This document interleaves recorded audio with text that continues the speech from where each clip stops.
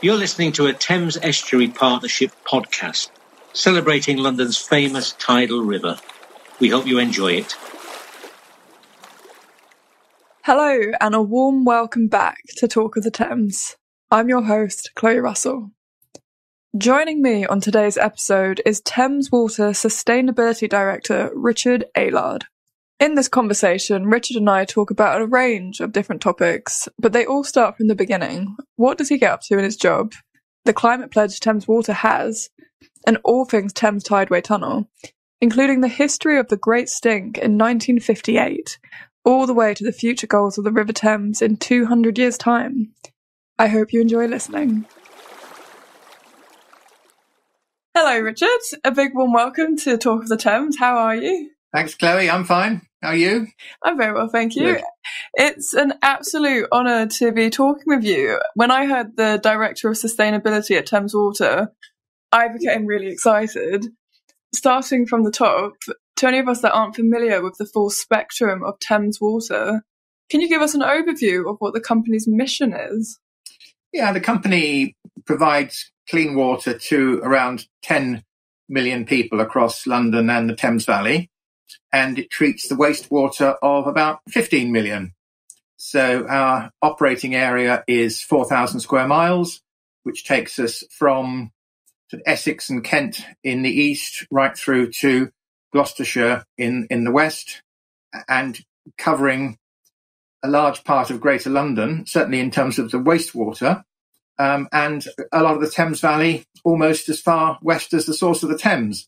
So it's a big area aligned with the Thames catchment. Excellent. And when we look at your job title, sustainability is such a buzzword nowadays. In layman's terms, how would you unpack your title and what do you get up to in your role? Well, I think the first thing to say is I don't think there's any such thing as a sustainable company. What we can be is a more sustainable company. And of course, we are learning and going further each year as new technologies, new innovations come online. But we can certainly be as sustainable as possible both in the way we operate the business and provide the services that we have to provide, but also in the way that we do them. It's not just what you do, it's how you do it is really important in terms of sustainability. So it's things like looking at all of the options. There are some situations where to do the job, we have to pour concrete. That's reality of operating in densely populated area like central London. Very difficult to find space to do nature-based solutions. There are other areas where we can do all sorts of things. And of course, the basis of water treatment and wastewater treatment is all natural processes. We use natural processes to treat the water. All right, yes, we top it up with chlorine a little bit just to keep it safe. And on the wastewater side, again, we use bugs, oxygen, sunlight to treat wastewater. So we are very closely aligned with the natural environment and natural processes just as part of the business. That's so interesting. I'd love to just touch on that. Did you mention bugs in the treatment system? I haven't heard of that before. What you do is you use what's called activated sludge, which contains bacteria, and the bacteria then treats the next incoming. It's a sort of continuous process whereby the way we explain it to school children, and it actually makes sense for adults too, is the good bugs eat the bad bugs. But in the process, what you do is you reduce the ammonia levels, you reduce the biochemical oxygen demand, such that what you do put in the river has the least possible impact on the environment. I mean, it makes total sense. A lot of the times when you put things into layman's terms, it does go into children's terms. And if it makes sense for them, why wouldn't it make sense to us, right? Well, a lot of what I'm trying to do is it's one thing for Thames Water to have a great idea and want to do something, but ultimately it's our customers that are paying for it. And we're doing it in an environment and in and around communities. I mean, we're literally networked into everybody's house. Mm-hmm. We provide pharmaceutical grade tap water to the upstairs floor of every home. And that's quite a responsibility. Yeah. Equally, we have to collect up, not just what comes out. When people think about sewage and wastewater, they tend to think about what comes out of toilets. But of course, it's also showers, baths, washing machines, dishwashers, everything that comes out of the house has to be taken away and treated safely. And what we do is we generate energy from the solid part of it. Clean water goes back in the river, and what's left, which we call sludge, once it's been digested for energy, what's left is a valuable soil improver and fertilizer and can go to farmland.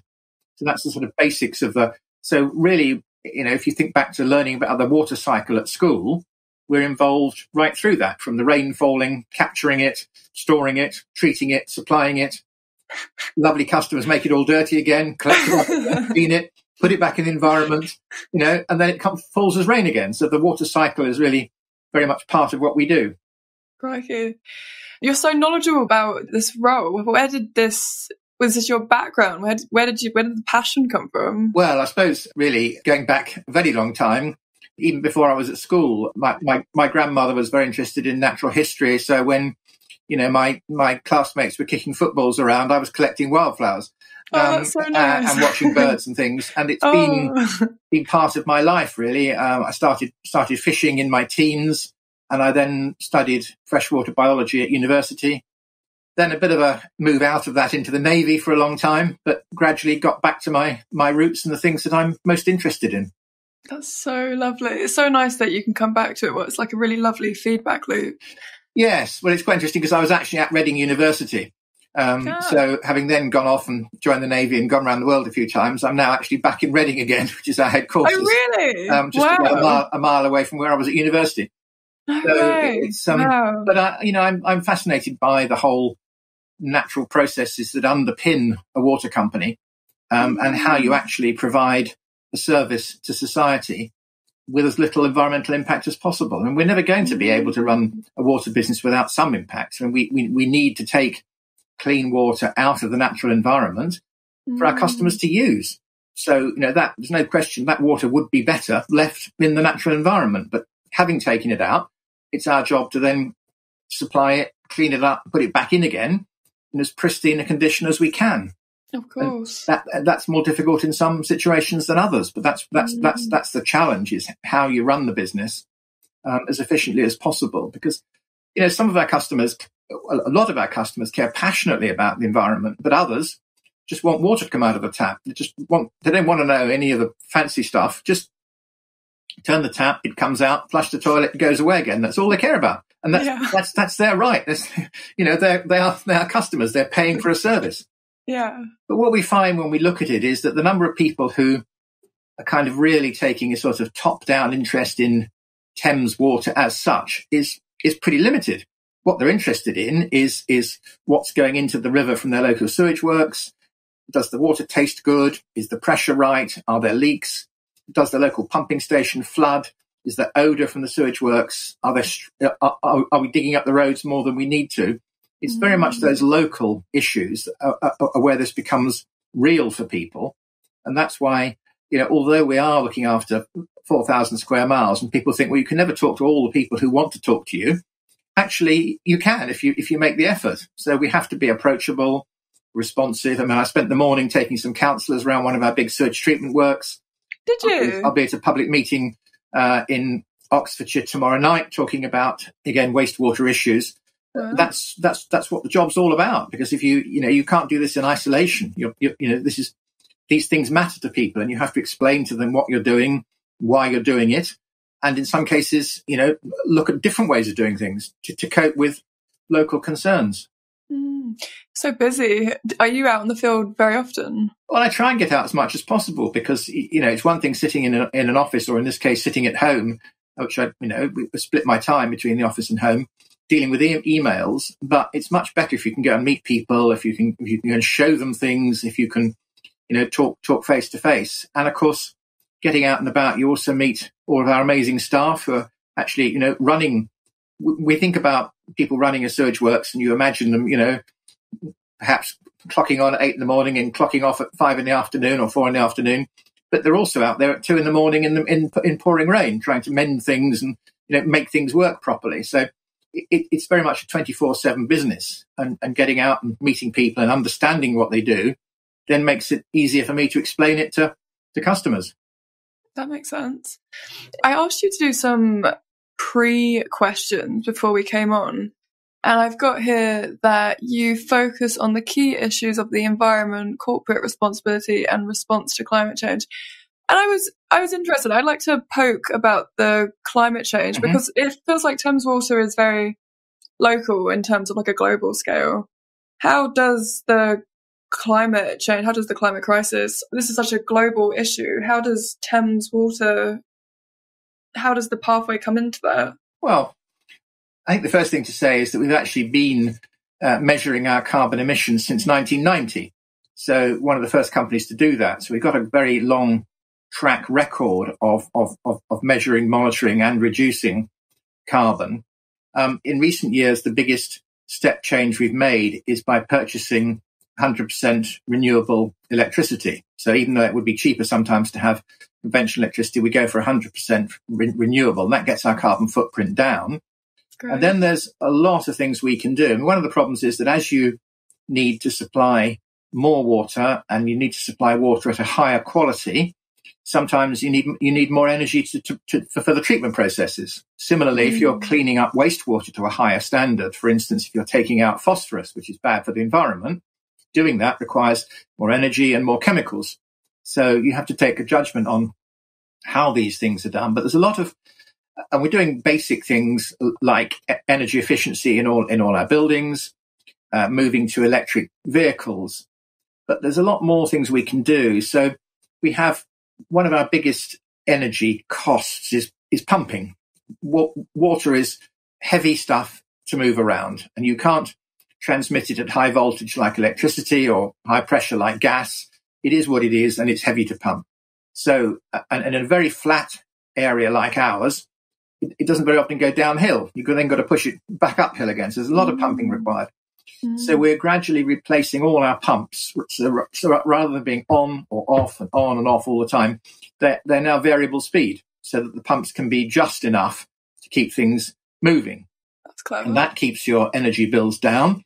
It also makes the pumps last longer because all that clunk, start, stop is wearing on the pumps. If you can just gradually move the amount of pumping up and down as a variable speed, a bit like putting your foot on the accelerator in a car, which isn't the way a pump traditionally works, then you can save energy. We're also doing a lot of remote monitoring now. So we know exactly how much all of our pumps are using, how much energy our pumps are using at any given time.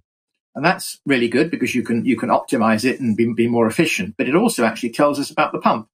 If you've got a pump that for no good reason seems to be using more energy, actually, it might need the bearings replaced. It might be about to block. There could be a problem. So, you can look at your energy use and send people out to go and fix the problem before it gets to the point where it's interrupting the supply to customers. But then the other part of the equation is we have a lot of capacity to generate renewable energy. So all this lovely sewage sludge that our customers give us every day, free of charge, comes through the pipes at the sewage works. Yeah. We can get that settled out and extracted quickly while it's as fresh as possible. We can generate the most energy from it. So we've been generating energy from sewage since the 1930s, as it happens. Gas lights in Twickenham were powered by Mogden Sewage Works in the 30s. Were they really? We've gradually got better and better at anaerobic digestion. And to show you how things change, there was a time when we were able to do anaerobic digestion at a smaller and smaller scale. So smaller and smaller sewage works would have their own anaerobic digesters, which all sounds great. But then there's a kind of leap forward in technology, which is a new front end that you can put on anaerobic digestion called thermal hydrolysis. What that does is it uses high pressure steam to actually crack the cell walls of the sewage, thereby releasing 10 to 15% more energy. Wow. But thermal hydrolysis is a sort of chemical engineering process, and you can't do it on a small scale. So we've now changed the strategy. So now rather than having smaller and smaller works, we have big sludge centres with this thermal hydrolysis, and we bring the sludge from the smaller works in by tanker, dewater it, lift it by tanker, and then bring it to one of our sludge centres, Oxford, Basingstoke, and a few others. And there we can get the maximum amount of energy.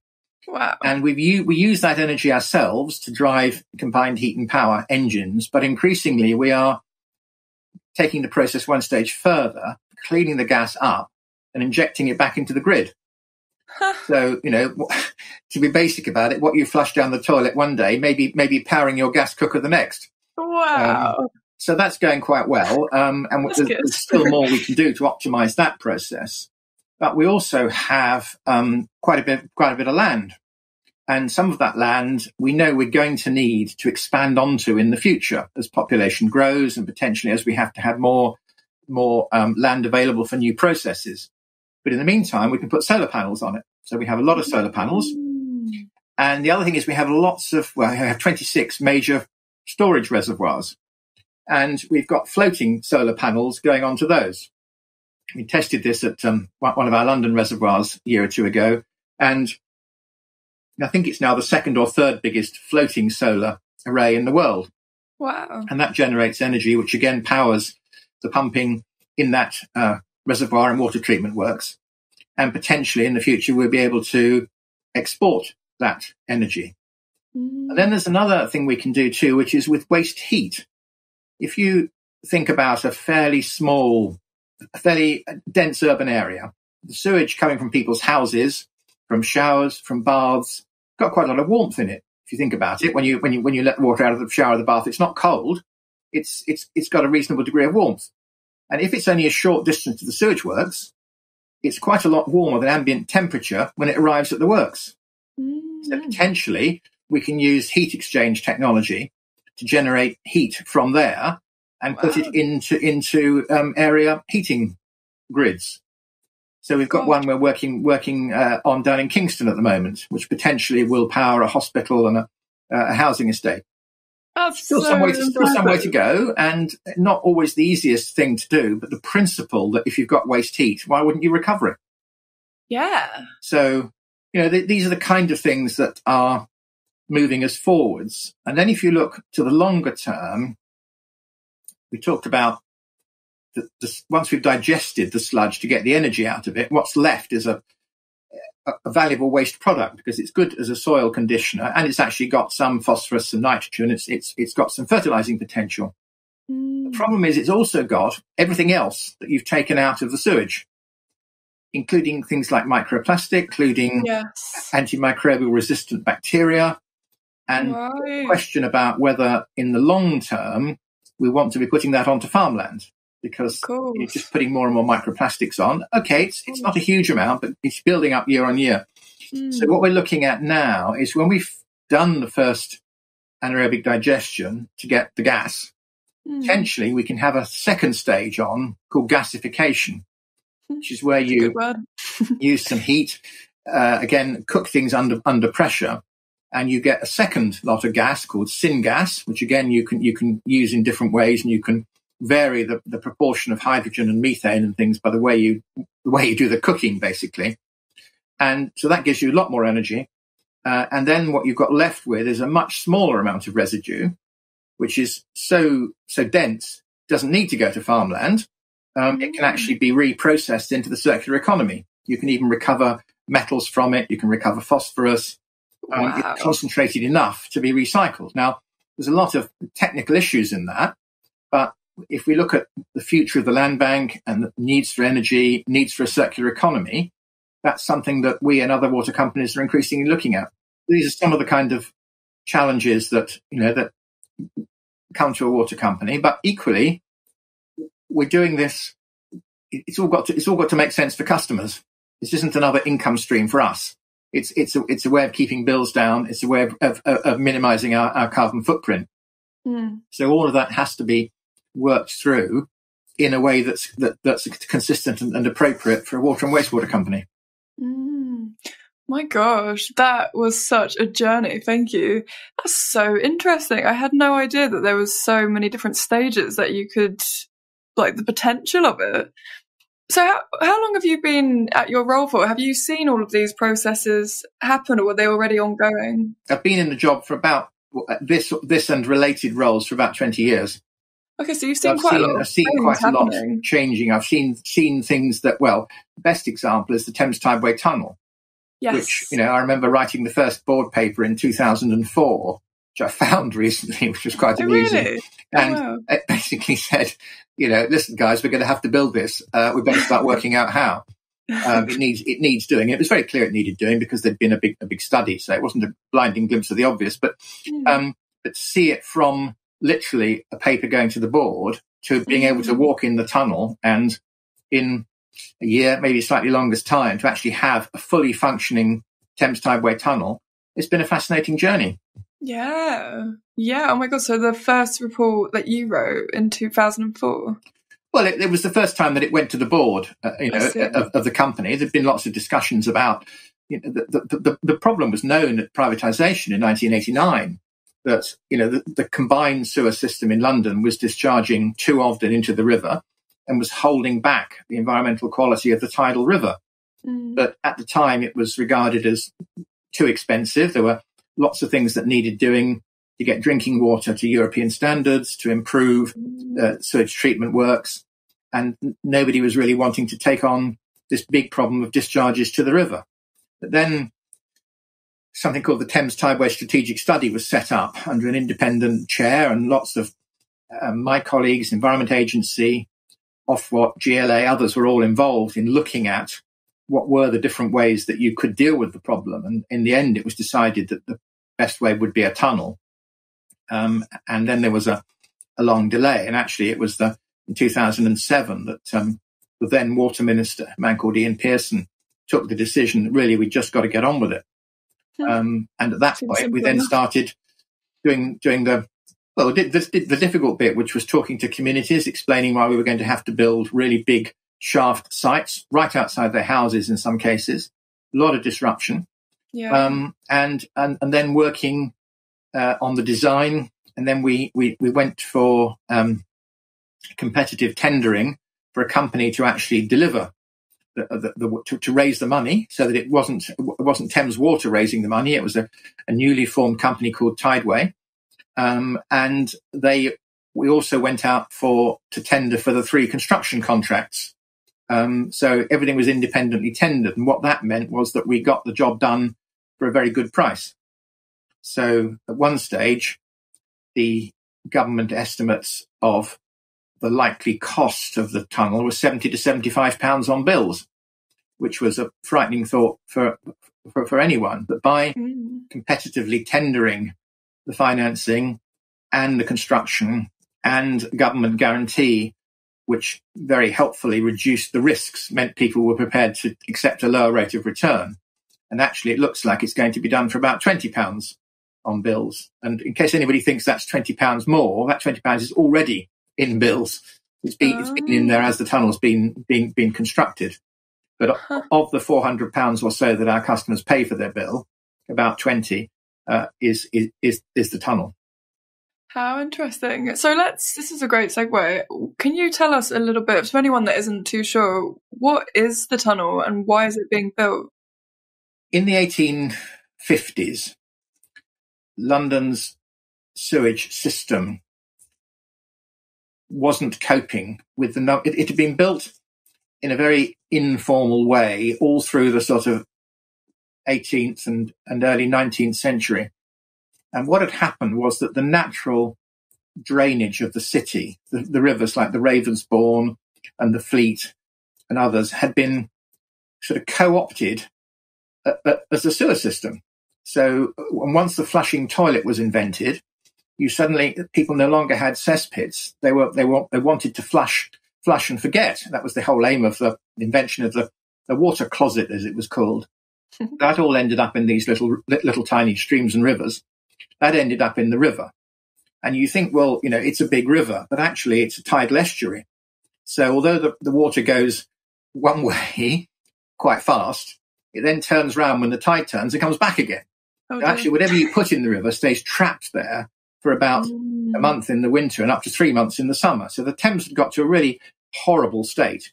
The man called Sir Joseph Bazalgette produced various schemes to deal with this. And finally, the Treasury of the day said, yes, you better get on with this, because Parliament had moved itself to Oxford because the stench was so bad. And it was becoming a national disgrace. And Bazalgette looked at what he could do to deal with the problem. And the problem really was that you had the rainwater and the foul sewage completely mixed together. So what he wanted to do, and what we would always want to do, is keep surface water out of the sewers and have a separate system. But what he found was that it was already so inextricably mixed that he couldn't separate it with the technology that he had at his disposal. So what he said was, right, we'll accept the situation, and what we'll do is we will intercept the combined flows before they reach the river. So it would flow down to the river, and then it would go into his big interceptor sewers, which were, made of brick. He used 320 million bricks. He designed his own waterproof cement mortar to use, which had never been done before. And it was a marvellous feat of engineering. But even then, he recognised that there would be some times when you'd get so much rainfall falling off what were then cobbled streets and newly paved roads that the system wouldn't always be able to cope. So he built strategic overflow points, because he cleaned up the river massively. And every now and again, about 4 times a year, in fact, there was going to be an overflow into the river. But that was a small price to pay for having a massive improvement. Yeah, and he built 56 of these overflow points all the way down the tidal river, from sort of Chiswick right down beyond where the Thames barrier is now, down to Deptford and places like that, and Dartford. And over time, he designed the system. London's population at the time was 2 million. And he said to his team, well, look, it's only going to get bigger, so let's design for 4 million. The trouble is, we're now at 8-9 million. What happened is that discharges that were only going off very occasionally were going off many times every year. And this was causing worse and worse problems for the river.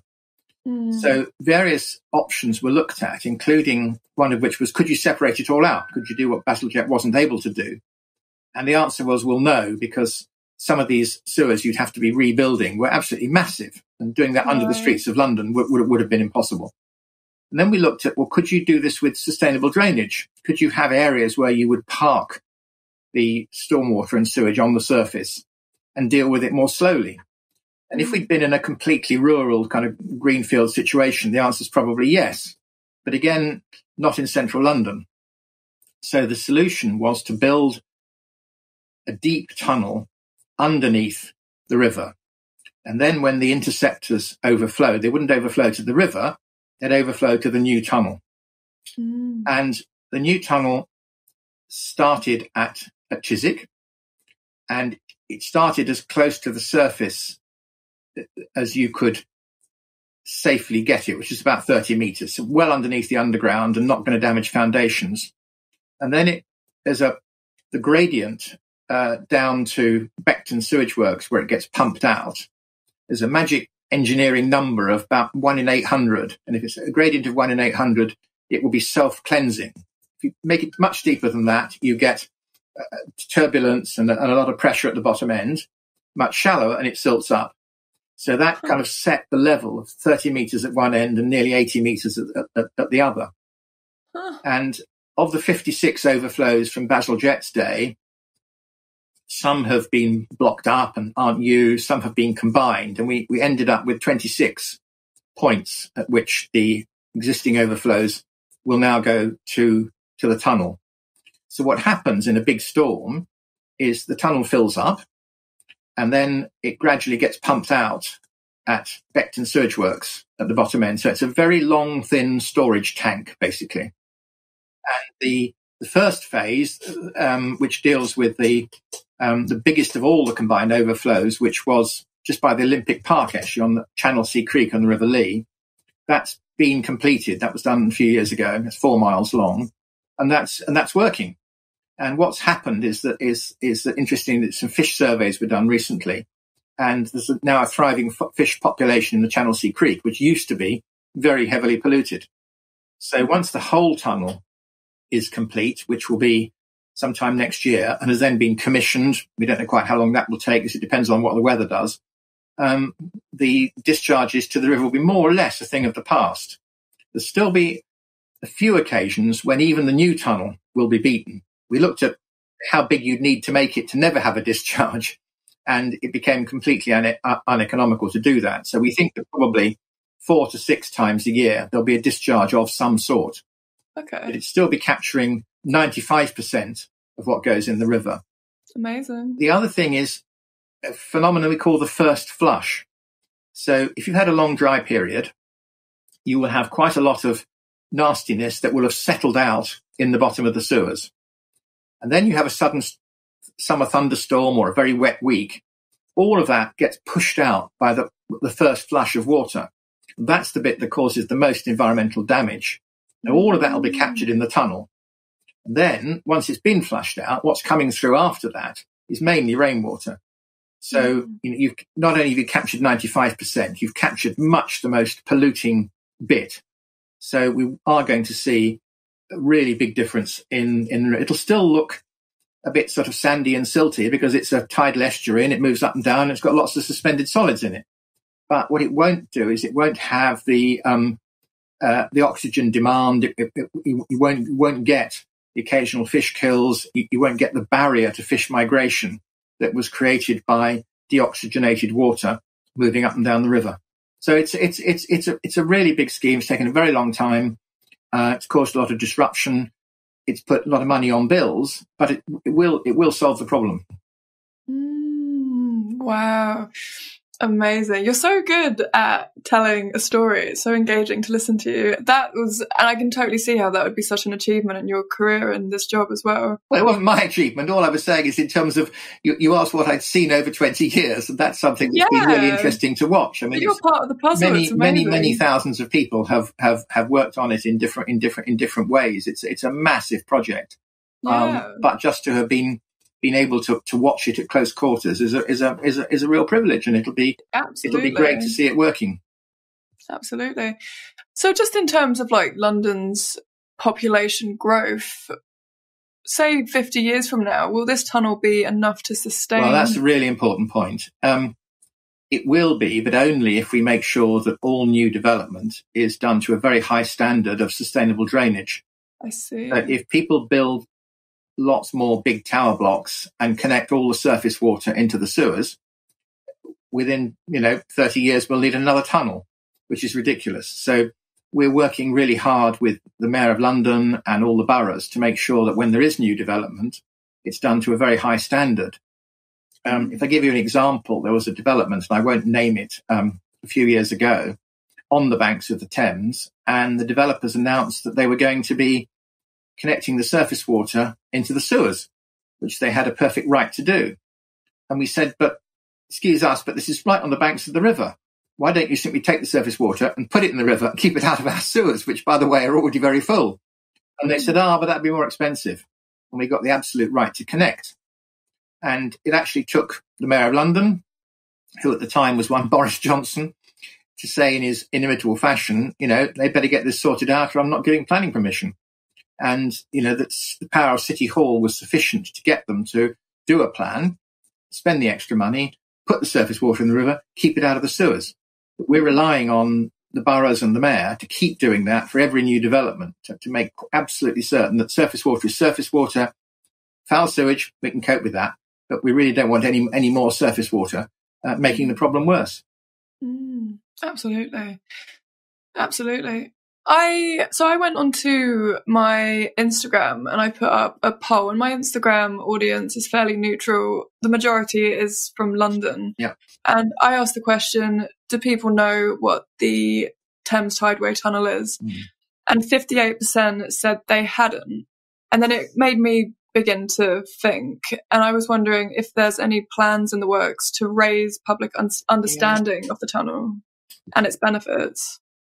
We've tried really hard, Chloe, over the whole of the sort of 20 years that I've been following this. It is just very difficult to get people to take an interest in something which is underground. It's got no moving parts. It's got no branding. You can't drive it. You can't paint it pretty colours. There's nothing about, and actually people won't see any difference. Yes. Most of them. Their lives will be exactly the same. They're still flush and forget. The people who will see a difference are people like the Zoological Society of London researchers who monitor the quality of the river, people will start seeing more marine mammals coming up through London. There'll be less of the occasional fish kills, and London will once again have one of the cleanest metropolitan rivers in the world. But getting people to understand how it's been done, they're just not that interested. You know, we've tried various ways of raising interest, but what people tend to say is, yeah, it's very interesting, but it's your job. Just get on with it. You know, don't put too much on the bill. The people who are interested are the people who care about engineering or infrastructure, the people who know about the lost rivers of London, you know, people who go mudlarking, people who are canoeing, you know, the rowers. Those are the people who will see more of a benefit. But in trying to get, I mean, you know, it would be lovely to think that all of the people on your poll would have said, yes, of course I know, and I know what it's about. But you can't force people to take an interest in things. You can do your best to, you know, to attract their attention. But people have got an awful lot of other things going on in their lives, and worrying about where their sewage goes, particularly when you're solving a problem. If you know, when we had the original problem and things were getting worse, people were very quick to say, you know, get on and do something. And now, you know, we're doing it, and that's some people a bit of a shrug of the shoulders. Well, why wasn't it done sooner, and why is it so expensive? And, those are the kind of questions they're entitled to ask, because ultimately they're paying for it. Yes, that makes sense. So I asked more questions from the public, and one of them I just like to pull out now. And I think, as you said, like people like who canoe or mudlarkers or people that are interested in construction, I think this person would sort of fit into this genre or this echo chamber, perhaps. And they said, I love sewers. Can they make them more open access so people can get a sense of them? And when I first read this, I laughed because I thought, why would you want to get a sense of a sewer? But on revision, this is an interesting lead. Do you think if sewers were more accessible, let's say more like visible, do you think this would improve the public understanding for the strategy behind them? I think it might, but I think the people who would want to go down the sewers are the people who are already interested. And I have periodically taken people down into the sewers, and it's a very difficult, labour-intensive thing to do, because not only have people got to have all the right equipment, you've got to be ready in case there's a build-up of gas down below. You've got to get people out quickly. And the other thing is, because you've got a combined sewer, you know, if you do have a heavy rainstorm, the flows can suddenly increase. And you may be walking along knee deep or ankle deep 1 minute, and the next minute it's over. You know, it's coming through quite fast. So just getting people down there and showing them, it takes a lot of trained Thames Water people to go down with them. It's quite a performance. So we would tend to want to do things with video, and I mean the Thames Tideway Tunnel team I know are working on a big visitor centre, which will be a sort of visitor experience, which will be good. Getting people down there, it's not that easy, and it's not that safe. That's the problem. Out of curiosity, the people that you have taken down there, what's their reaction? Well, the first thing is they say, this brickwork looks amazing. When did you replace it? And we say, no, that's the original brickwork from 1858. Really?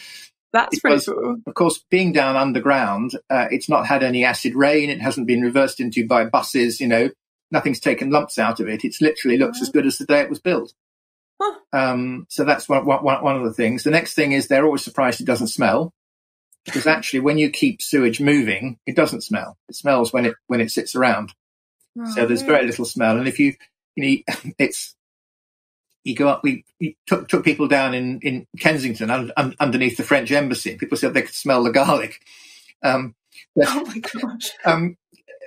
There is very little smell down there. The other thing is they notice, I'm afraid, is the huge amount of wet wipes that are washing along, plus the occasional nappies, tights, sanitary products, all the unflushables. Yeah. And then they meet our sewer gangs, who are known as flushers, and they talk to them about what happens when you get a fatberg, which is when you get wet wipes and other unflushables mixed with fat. It starts to block the sewer. And then people have to go down there with pickaxes and high pressure hoses to hack it all out. Oh, God. So again, taking people down when they see what's flowing down the sewer, not very nice. And you can get the same effect when you take people to a sewage works. So Beckton Sewage Treatment Works treats the waste of between 2.5 and 3 million people every day. It's the biggest works in Europe. And we collect up 30 tons of wet wipes every day at Beckton. And they have to go off to landfill. When people see these skips full of stuff that, shouldn't have been flushed, and when they see sort of, wet wipe reefs forming in the river, they understand why we're working so hard to try and get the non-flushable message across. The system wasn't designed to cope with plastic. Plastics hadn't been invented when the sewers were built. No, too true. I suppose now that the Tideway Tunnel's coming in, things like the Hammersmith, the wet wipe mountain, is that what they call it? It won't get any worse because the tunnel will collect all of that up, so it won't be washing out into the river. And what people tend to say is, well, why couldn't you screen the existing CSOs better? And in some cases, we have got some screens, but you can't make the screens too small because the power of what's coming out of there, given that it's mostly rainwater, you've got a huge push coming through, and any screen would just be washed away. So by capturing it, taking it to Beckton, pumping it out, we can screen it there. So, but it won't take away the existing wet wipe reefs. And we'd love to try and work with the TLA and others to see if there might not be a way of getting the river back the way it was and getting those wet wipes out. But of course, it can get a little bit complicated because that's become new habitat. You've got invertebrate life in there. You need to be quite careful what you do in the river to make sure you don't, solve one problem and cause another. Yeah, absolutely. Another question that we got from the public was, can Thames Water appoint different people to their board, e.g. Surfers Against Sewage? Well, we'd certainly listen to Surfers Against Sewage. And one of the things that we've done recently is we've published a live map of where sewage discharges are taking place. And Surfers Against Sewage actually helped with the final design of that map. They're one of the groups that we consulted. The board of the company is really about the overall direction. It's how we meet government requirements. It's how we meet regulatory requirements. It's how we raise the money, how we deliver the services. And the boards of big companies tend to have people who know how to do those things on them. But what the board then does is it appoints executives, people like me and others who've got expertise in particular areas, and then tells us to get on with it and monitors what we do and sets targets for us. And it's people like me who want to go out and talk to Surfers Against Sewage and see what we can do. So their voice is certainly heard, and there's lots of ways of getting a voice heard without actually having a seat on the board, which isn't always, I have to say, the most exciting thing. When you look at the board papers, what the board have to look at, some of it's fairly dry stuff about in investment rates and regulatory compliance and things. It's very important, and it's often people who've got a lot of experience in smaller companies or other sectors who bring their advice to us. But we do have former water minister Ian Pearson, who was a Labour MP and water minister. He's on our board, and we have people who have worked in various retail environments, worked in other utility businesses. So there's a lot of broad experience on the board, but it's the whole executive team which goes out and engages with stakeholders. So when I'm out, talking to people, I'm also listening, and I'm feeding that back in, and I'm saying, I think we've got an issue here, or I think we need to do this properly, or people are pretty happy with this, but actually they're really, really unhappy with that.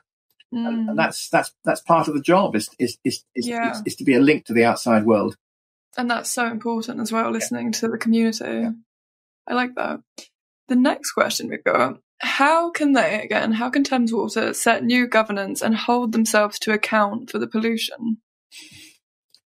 Well, it's not just us everyone's holding us to account for pollution. I think we need to separate it out into two bits. One is the pollution that's caused by something going wrong. So this is a catastrophic failure of a piece of machinery.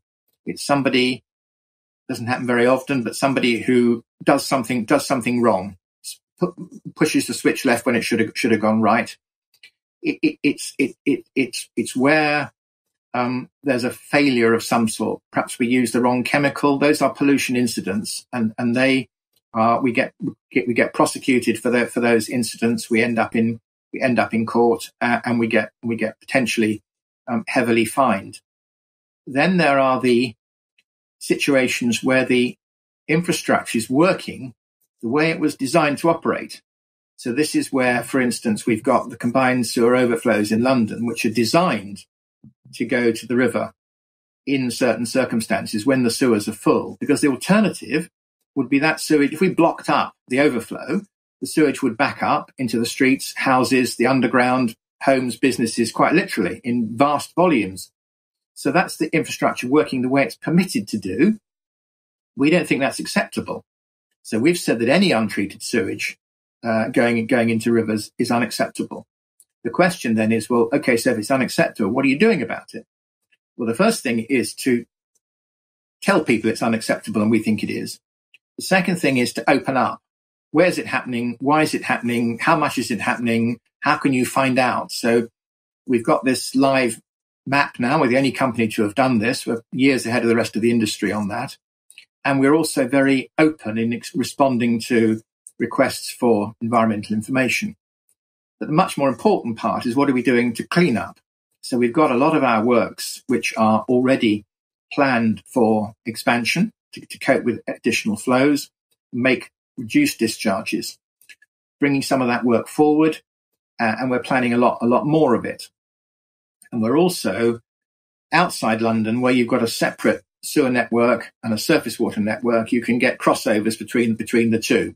And I won't go into hows and whys, but either way, it's bad. They're designed to be separate. And so what we're doing there is a lot of work to work out where these misconnections are. It's very difficult. We've got 110,000 kilometres of sewers that you have to work your way around. You find out which are the worst bits. And then you start making sure that they're operating properly, that there are no defects. It's a continuous process, but we have to recognise that, having said that it's unacceptable, and I'll stand by that, we are operating a system that's been designed that way for 150 years. And much as I would love to say, all it will take is some money, give us another X billion pounds and we'll sort it. It just isn't as simple as that. There's a lot of rhetoric about sewage dumping. Well, nobody's dumping sewage. What's happening is, when the system is full to capacity, it's overflowing, and that's bad. But what you've got to try and work out is, which are the worst bits? Which bits are we going to do first? How much can we afford to do in a certain period? Actually, how much construction capacity is there? How many companies are there that can do this work? And then linked to that is, where are the worst places for these discharges to happen? So into a chalk stream, site of special scientific interest, just upstream of a bathing water area. Those are the places where we need to get this done most quickly and to the highest standard. And over time, we want to make these discharges a thing of the past. But it's not going to be quick or easy, and it would be wrong for me to pretend that it is.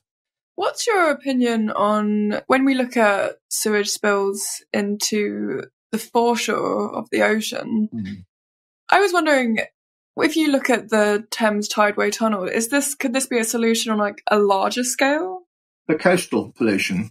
Yes. Well, in the sense that it would be, the thing about the Thames Tideway Tunnel is it's linear. Otherwise, you'd just build a tank. And the fact that it's linear over, well, it will be 20 miles when it's finished, is really important, because when you look at the kind of heavy monsoon type downpours we get these days, they're quite localized. You may find that the worst downpour is on an area only half a mile or a mile across. Other parts just get rain, but you can get torrential. So the tunnel, the benefit is that anywhere down the whole length of the tunnel that gets the most extreme flow, downpour, you've got the whole volume of the tunnel available to take it. So it's sort of distributed. If you were doing the same thing with sustainable drainage, you'd have to have sustainable drainage all the way down the 20 miles of the tunnel. whereas wherever the rain falls, the tunnel can connect it. So, but for a coastal situation, you'd be better off, if you decided to go down this route, just building a big tank, a big storage tank. But people always, it's easy to think that more storm tanks, as we call them, would be the answer. But the problem is, it's not that difficult to build more tanks, and it's certainly not difficult to fill them. But you've got to get them empty, because once they're full, you've got a fairly short opportunity to get them empty and treated before the contents go black and stinking and septic. And you really don't want to be standing next to a storm tank that's got 10-day-old sewage in it. So you have to increase the treatment capacity of the works in line with the storage available in your storm tanks. So the two things have to go hand in hand. Otherwise, you build up a problem for yourself. I understand. That makes sense. Okay. And finally, looking at the future. So I calculated it's 165 years ago we had the Great Stink. And it was almost 100 years later in 1957, so 66 years ago from now, the River Thames was declared dead. And today, in 2023, it's beaming with wildlife. What is yours and Thames Water's vision for 200 more years into the future? Well, I think the rivers bounce. I mean, nature does bounce back really well, provided you take your foot off her neck, you know. So the comeback in the river from the 60s, quite a lot of that was due to business and industry, particularly heavy manufacturing industry, moving out of London, so that you got to a point where the only really damaging discharges to the river, ultimately, thanks to the environmental legislation and as I say, the business is moving out, the sewage discharges were the last really serious remaining source of pollution in the river. Now, once we've got the Thames Tideway Tunnel built and operational, that will deal with that problem. I think then we then want to start working on what can we do, first of all, to make sure that we don't slip back. So new development's got to be to a very high standard. How can we then take advantage of the opportunities? Can we get more people safely onto the foreshore? Well, that's a matter for the PLA, not for us. But then there are still some surface water overflows into the river, some of which have misconnections from houses, foul drainage. There's a lot of problems to sort out there. We have to make sure that we don't have blockages in sewers. So things that we're doing we're fitting depth monitors in our sewers, and they're all connected up through artificial intelligence.